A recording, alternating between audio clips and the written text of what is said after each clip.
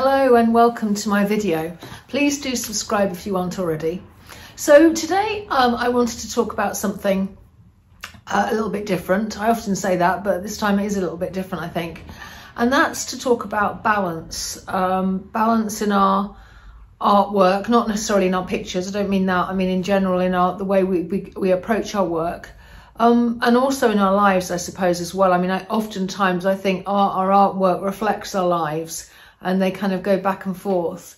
So I wanted to just have a bit of a touch on that and to sort of explain a little bit about why I'm thinking about balance.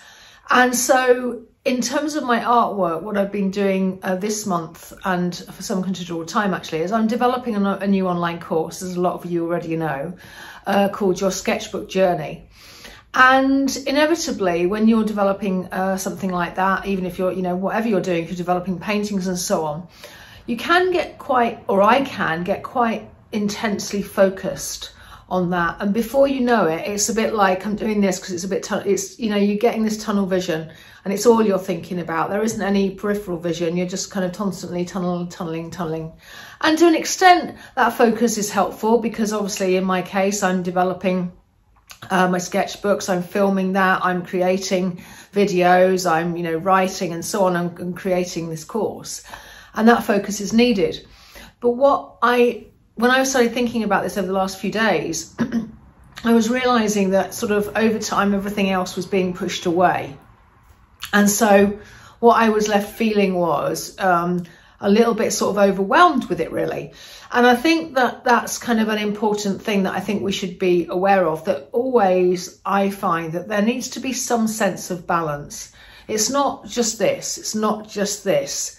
There's somewhere in between. And of course things move, but somewhere in between, it's like a lot of these things. If you go to an extreme of one side or the other, it doesn't feel quite right. And for me, it was starting to feel very tense.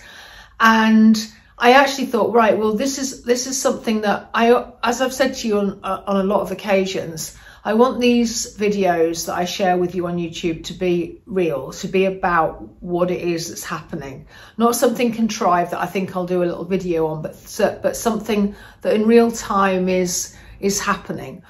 And so that's what I wanted to do today, to talk to you a little bit about this. And to an extent, as I'm talking, my thoughts are kind of unraveling. And so I hope it's not too rambly. Hopefully it won't be, because I'll edit it if it is. But in any case, I think what is quite important and what I was really feeling around the art was I felt like I needed to do some writing for myself. So of course I wanted to do some journaling about the feelings I was having about the work, and maybe more generally as well.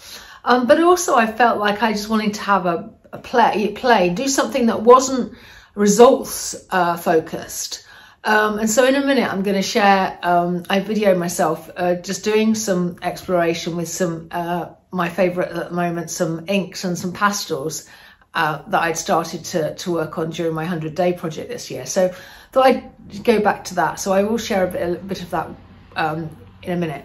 But I want to just sort of talk to you about this. So I think whatever thing we're doing in our art, we just have to be careful that that might well be a focus, but we give ourselves a little bit of a relief as well, so that we're a little bit more balanced. So say, for example, if you're just developing paintings and all you do is develop the paintings and it's always about the paintings, and you forget to loosen up and you forget to play beforehand, and you just focus on one painting, you forget that you need to work in a group of them so you don't get too tight.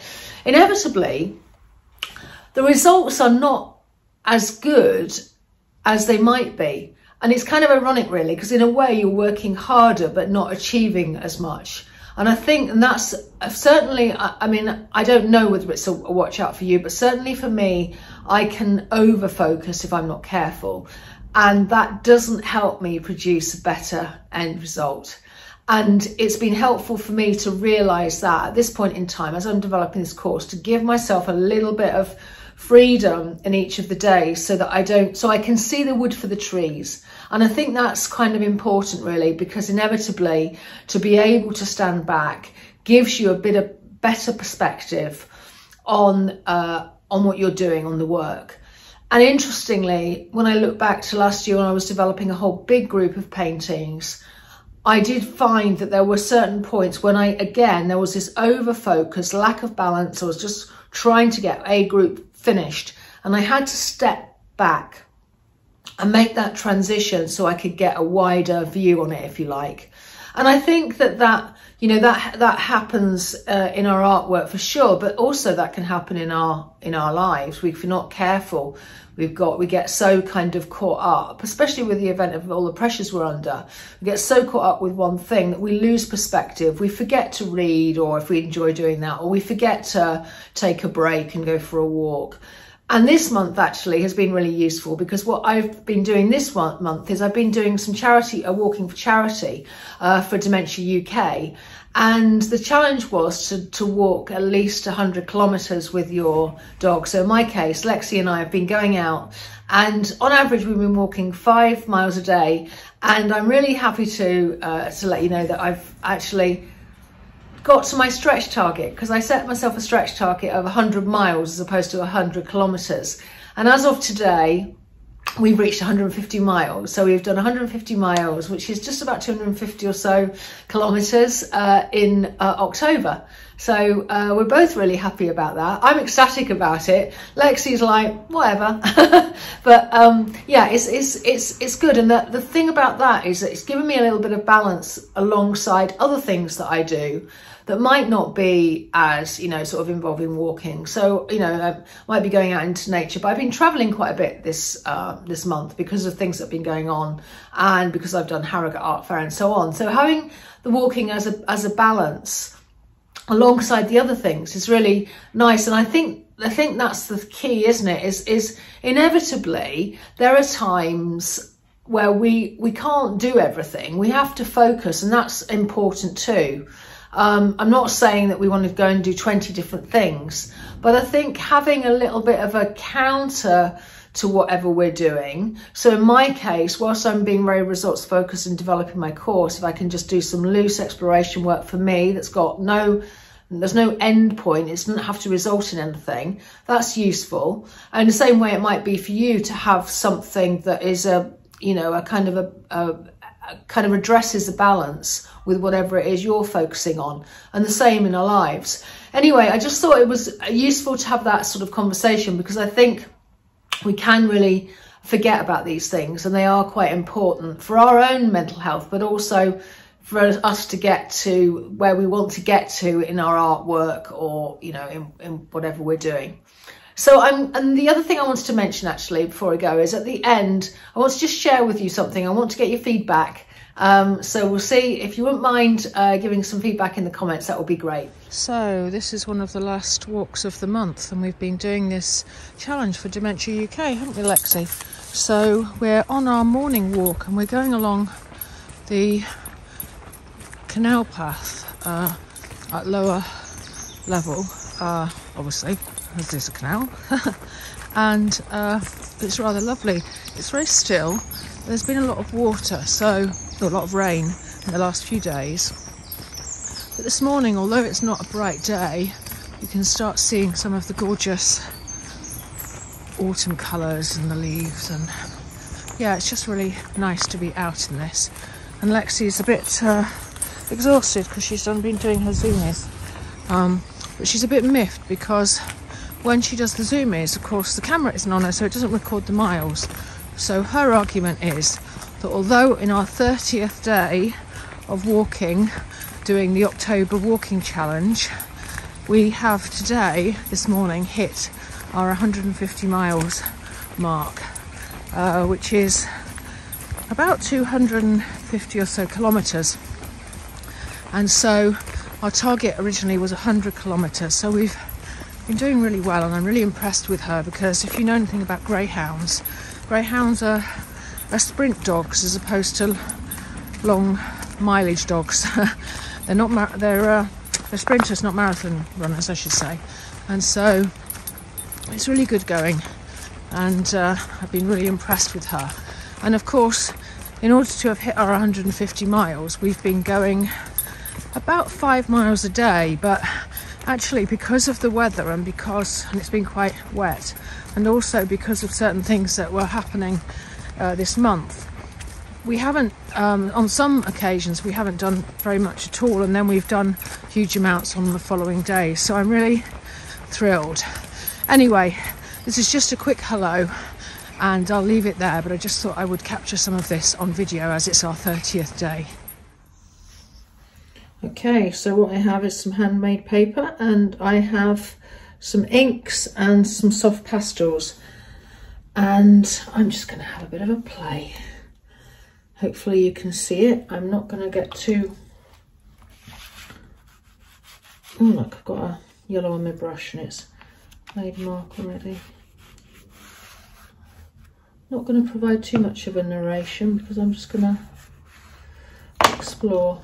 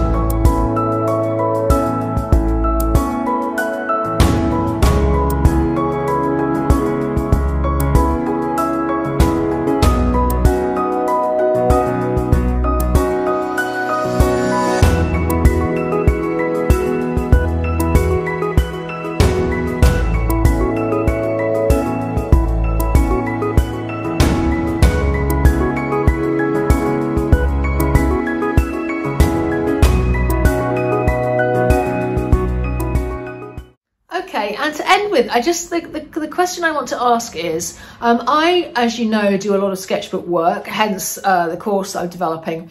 But one of the things I do as well is these concertinas and fold-up sketchbooks. And historically, I haven't ever offered them for sale because I've used them for my work. But I'm now beginning to think that there's an opportunity because, especially when I go to fairs or do anything, I often get a lot of inquiries about them. And I'm just wanting to, and I've never really followed up on those conversations. So I wanted to ask you, whilst you're here sort of watching me, what your thoughts were on selling these sketchbooks and whether there would be an interest in buying sketchbooks, whether they have a value to you. And yeah, so just send me let me know what you think in the comments. So the types of sketchbook I have is obviously I have concertinas, which they're all falling over. So I do these pocket concertinas quite a lot, and they're about particular subjects, so they are quite much telling the story of the subject. I also do folded sketchbooks, and it's just a question really. Let me know in the comments if you can, and thanks very much for watching, and I'll catch you next time. Thanks a lot. Bye bye.